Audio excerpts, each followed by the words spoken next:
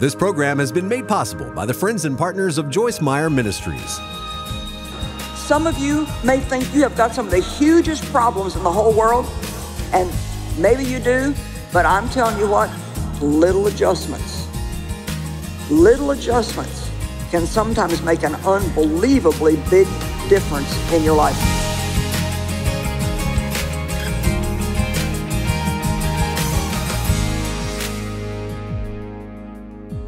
I'm going to talk to you about one little tiny thing that you can do. You may have to do it every day, but one little tiny thing you can do that can literally just turn your life completely around. How many of you would like to know what it is? Okay. Attitude.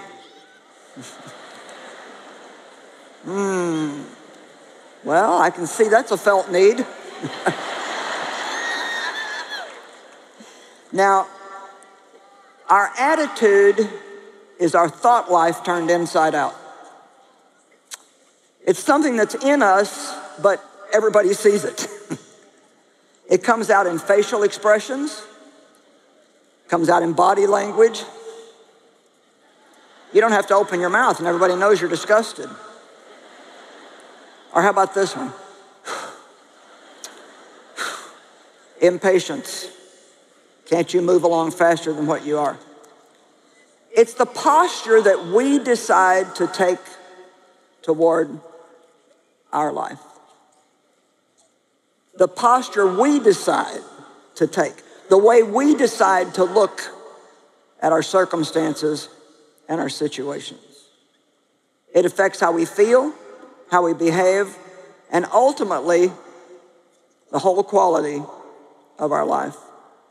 Your attitude is yours, and nobody can force you to have a bad one if you don't want to. I'm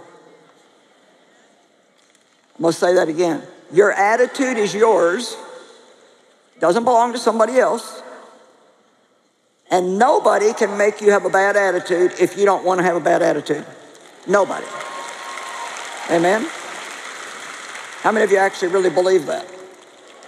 See, maybe we don't think about it like that. We think, well, you know, I'm just like this because I've got all these problems. But being like that doesn't solve your problems. It doesn't change your problems. What it does is it makes you miserable and probably most of the people around you. Nobody enjoys being around somebody for very long that's got a bad attitude. A new employee went to work at a company and he asked his supervisor, do you think that I'm going to enjoy working here? And he said, well, how'd you like your last place? And he said, oh, I didn't like it at all. Didn't like my boss, didn't like the people I worked with, hated the work, they didn't treat me good. I didn't like it at all. And he said, well, you know, you're probably going to feel the same way about this place. A few days later, another new employee started, and he said the same thing to his supervisor. Do you think I'm going to like working here? And he said, well, how'd you like your last place? He said, oh, it was a great place to work. He said, I loved it. I loved the people. I loved my job. I was so sorry when they went out of business. And he said, you know what? You're going to love it here too. So you see, it really wasn't about the job. It was the person. And you know what? Somebody that has a bad attitude, they're going to find something wrong with everything, everywhere. I don't care how good it is, they're going to find something wrong with it. And somebody that has a good attitude, it's just really hard to make them unhappy. Amen? Come on, don't look at me like you don't need this, because... All right, another little quick story. Two twins, one very positive, one very negative. I mean, like very negative and very positive. They were just like two opposite ends of the spectrum. And the birthday was coming up, and the mom had been real concerned about them, and so she wanted to talk to the doctor about this situation. Is there any reason why they're so different? Is there anything I can do? And so the doctor said, well, let's do an experiment. He said, give the boy that's real negative, like the greatest present that you could think of to give him. And give the boy that's real positive one of the worst things that you could imagine, something there's no way he could be happy with. So on the birthday, the real negative boy got, the most up-to-date, cutting-edge bicycle. It was just phenomenal. And he looked at it and said, well, I'll probably break my leg. And the real positive boy got a box of manure. And he looked at it for a minute and thought, and then after a few minutes he said, okay, come on. Where's it at? Where's it at? And they're like, where's what? He said, you can't fool me. Where there's this much manure, there's got to be a pony somewhere.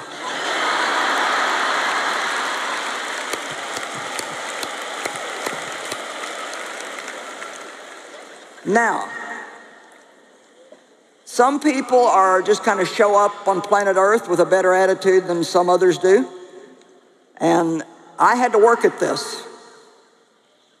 I grew up in a very negative situation, and my natural temperament would lean more toward being deeper and trying to fix everything that's wrong and seeing what's wrong. And I just want to tell you that anybody can work with the Holy Spirit to form a habit of having a good attitude if you really want to. Some of you may have to work at it a little bit more than others, but we're all like that in some area. Every single one of us have to work at some things a little bit more than we might other things.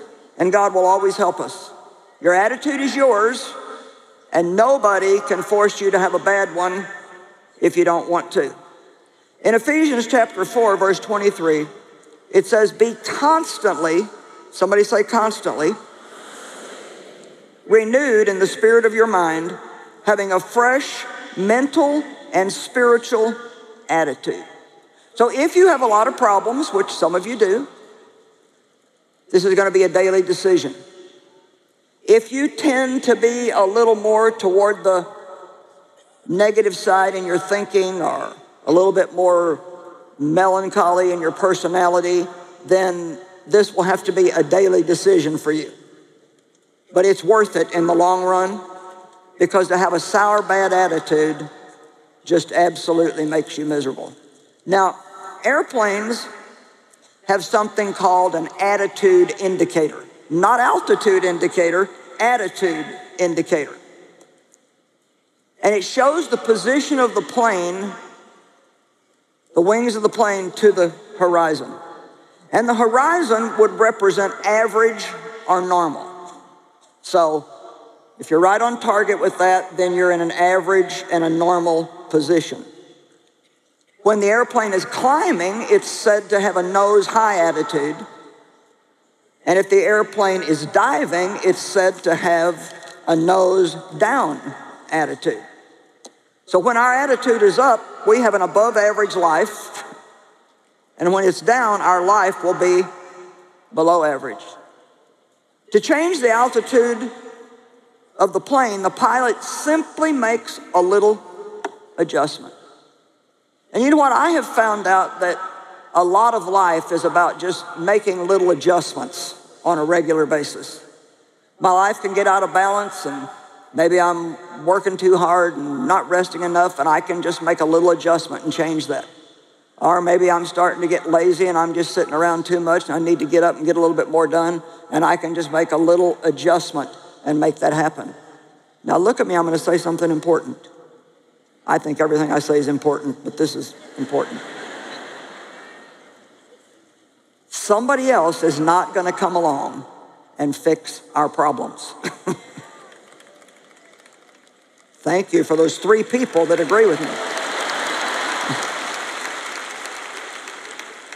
The Bible gives us the answers to what to do, and the Holy Spirit gives us the strength and the ability to do it.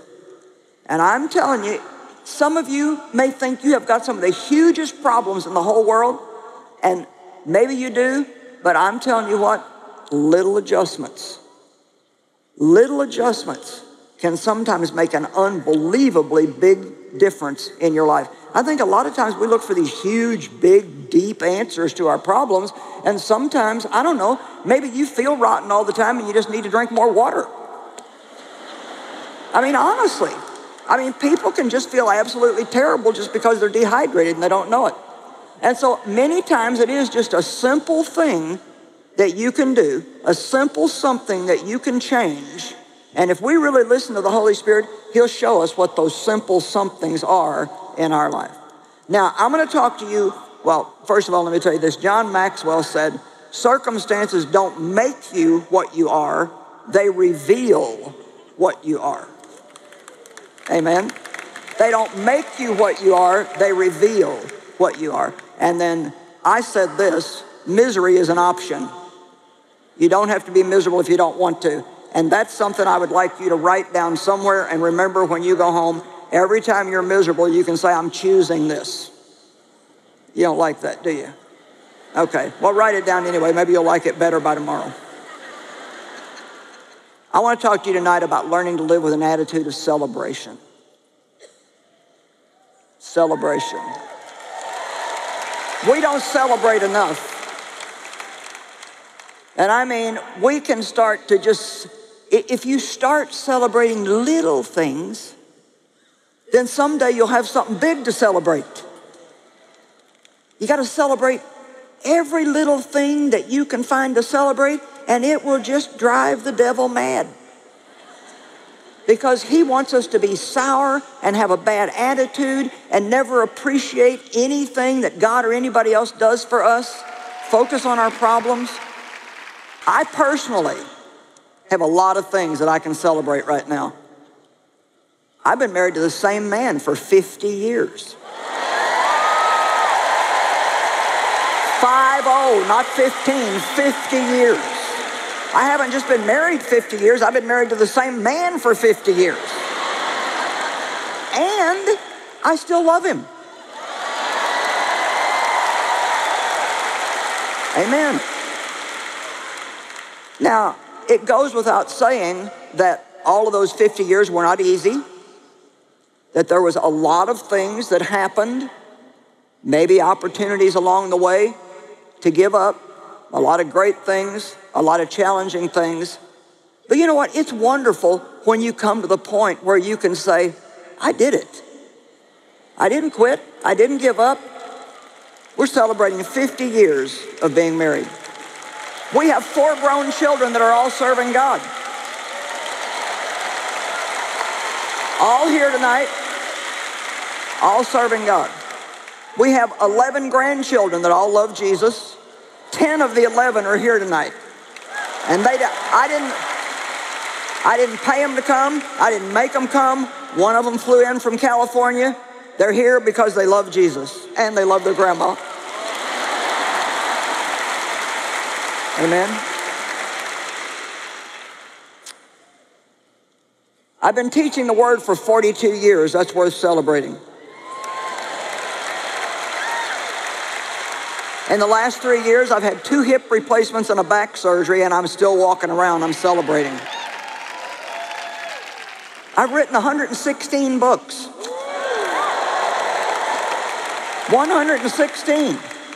And still writing.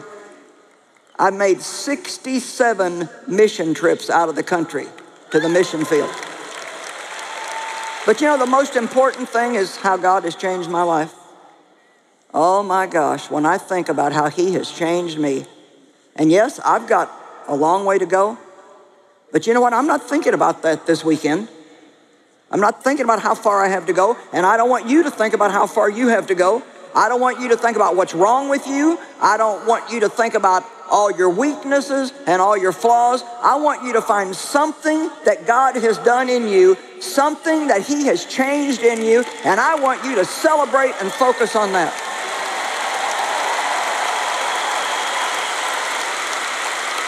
And I want you to listen to me, and I'm going to tell you why. This is not just a happy, clappy, let's get together and have a big party and see how loud we can shout. There's a purpose in this, and I'll tell you why. And I really believe that God is showing me this. There is power in celebrating. It's powerful when we celebrate. The joy of the Lord is our strength. The devil doesn't want your stuff. He wants your joy. If he can take our joy, then he's got us right where he wants us. No wonder Jesus said, in the world there will be tribulation, there will be trouble, there will be distress, and his answer to the whole thing was cheer up. I like to put John 16:33 together with John 14:27, where Jesus said, my peace I leave with you. So if you want to give the enemy a big black eye, just calm down and cheer up, and you're a winner in life. Amen? You know, it takes a long time to get this, and I guess I'm old enough now that I've got it. And I can't tell you how many times, sometimes in a week, I just say, I am not getting upset about that. I'm not doing it. You know why? You finally find out it doesn't change anything. It doesn't change anything for you to be sad all day. It doesn't change anything for you to be mad all day. It doesn't change anything for you to be sour all day and have a bad attitude. It changes you, but it does not change your circumstance. But I can tell you what, there's power in joy. And there's power in being thankful when you're hurting. And there's power in celebrating little tiny victories in your life. Oh, I've already planned my celebration for Saturday when this is over. You know why? Because I'll be tired. You will have gotten out of me everything that I've got to give, and I will be tired. I know where I'm going to eat. I know what I'm going to eat when I get there. And people who know me are not surprised by that, and it's a place that has the best chocolate cake. Oh, and the most wonderful gelato. And yes, it's a restaurant that has pasta, lots of pasta. I'm not eating spinach on Saturday afternoon. And I'm going with some of my most favorite people. Celebrating can be anything from a huge party and a feast to just sitting down with somebody that you really enjoy, but do it as a focus. I'm doing this because I'm celebrating a victory that God has given me. And not only does it help you, but it gives honor to God. You know what one of our biggest problems are? We're constantly wanting God to do something else for us, and we don't bother to celebrate and be thankful for the things that he has already done. I'm not saying this in any way to be insensitive, but I really believe that sometimes we don't leave our problems alone long enough for God to get a chance to work on them. The Bible says, cast your care on him and he will care for you. And it'll be good for you just to say, I'm not going to think about everything that's wrong. I just am going to find something good and celebrate that thing. Amen. Can you do that? And I want you to get even more excited about it. Here's the thing. I don't have a message that's going to get rid of all your problems. I'm not going to lie to you and tell you that I do. I don't have any message that I can preach and say, now you go home and you do this and you won't ever have any more trouble in life. I won't tell you that because I don't think that that's biblical and I don't think that it happens. But I do believe that I can teach you and tell you things that are in the Bible that have been proven out in many people's lives that will make you such a powerful person that you can go home and live above the problems that you have. That doesn't mean that you won't have them, but they can't have you. There's a difference in you having a problem and a problem having you. Amen?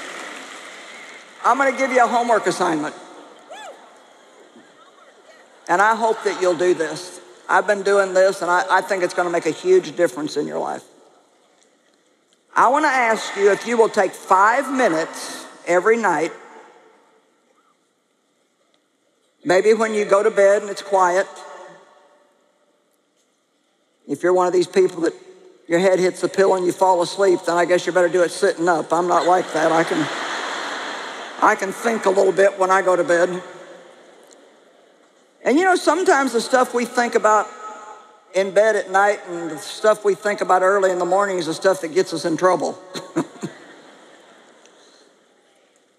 But I am so convinced after studying this and just talking to a few people and the way I feel about this inside, I feel like by now I can tell when I'm saying something that God really once said.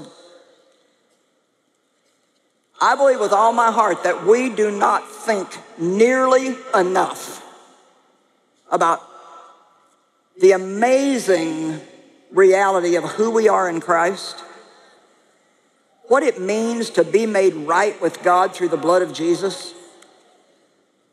what it means. I mean, they had one feast that they called the Days of Awe, and I think for 10 days they repented. We can get it done now in just one sentence. I mean, we live in such amazing times under the grace and the mercy and the shed blood of Jesus Christ.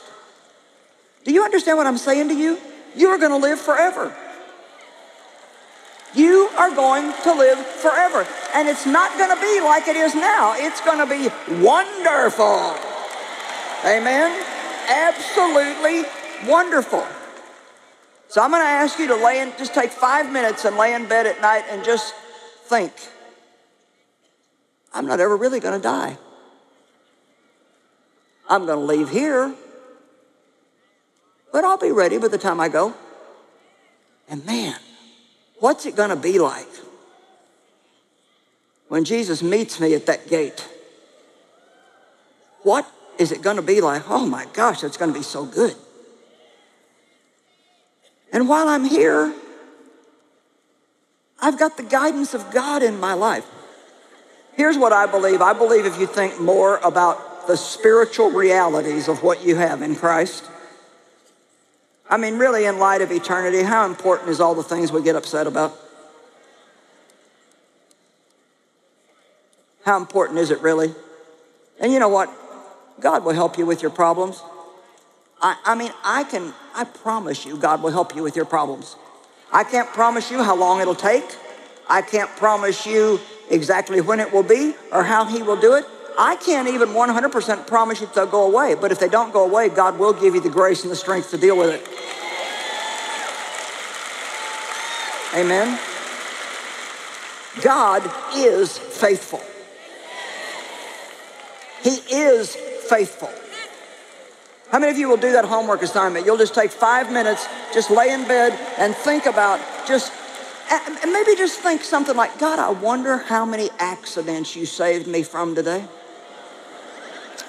I wonder how many times there's a thief roaming around the neighborhood and they just, for some reason, just look at our house and think, no, I'm not interested in that one. Because your blood's protecting me. Amen? Amen? Are you ready to take on Joyce's homework assignment and thank God for what he's done instead of talking about our problems all of the time? Changing your attitude, yes, it's for everyone. Changing my attitude, I know how hard it is, but doing that and keeping a spirit of celebration can help activate God's power in our lives in ways that we don't always even expect. Sometimes it is just incredible. Today, we want to offer you Joyce's book called 20 Ways to Make Every Day Better. This is a great book because you can choose one of the ways and focus on it for a while, then go to the next one, all the way through 20. So you'll get that book as well as the Today's a New Day desktop devotional. It's a 31-day little devotional that you set up on your desk. You can read it every day, flip to the next one. You can use it whatever 31 days you want. You can use it over and over. These things will help you make those attitude adjustments that we all need to make and to keep gratitude and praise at the top of our list and on the forefront of our minds all the time. So check out these offers. We are so glad that you're with us, and we'll be seeing you soon. On a scale of 1 to 10, how would you rate today? Well, whether you're having a good day or not, Joyce Meyer wants to teach you 20 ways to make every day better. Practical advice that you can apply right now to make a big difference no matter how your day is going. Pick it up for you or to brighten someone else's day. Then, with God's help, turn bad days into good and good days into great. Today, we're offering Joyce's book, 20 Ways to Make Every Day Better, plus her 31-day desktop calendar, Today's a New Day, for your gift to the ministry of $30 or more. Go to joycemeyer.org or call us at 1-800-727-9673. I had this expectation that I could go into marriage and still be that fiercely independent person. Yeah. And marriage is all about becoming one flesh. Yeah. You know, it's all about compromise. Eventually I said, "Do you not find me attractive?" And he said, he was crying, I was crying. And he said, "No, I don't." Join us and see what everybody's talking about at joycemeyer.org/talkitout.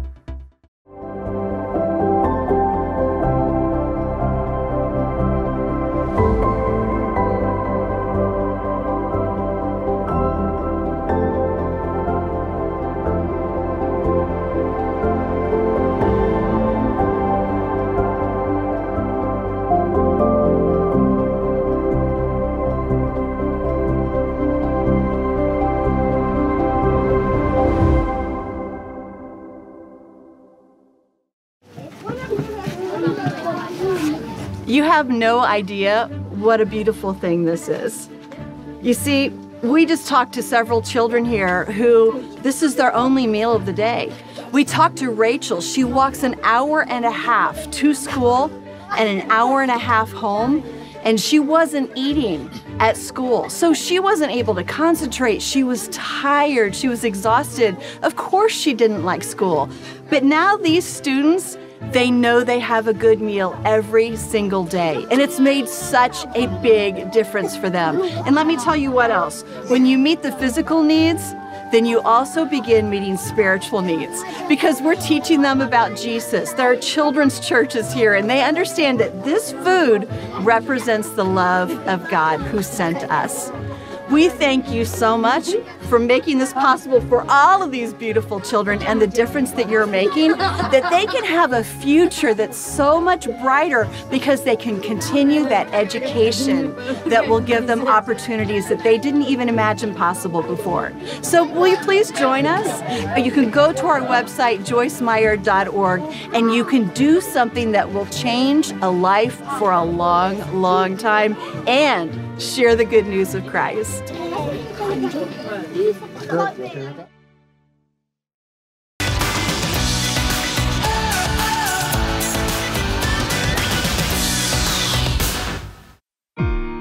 We hope you have enjoyed today's program.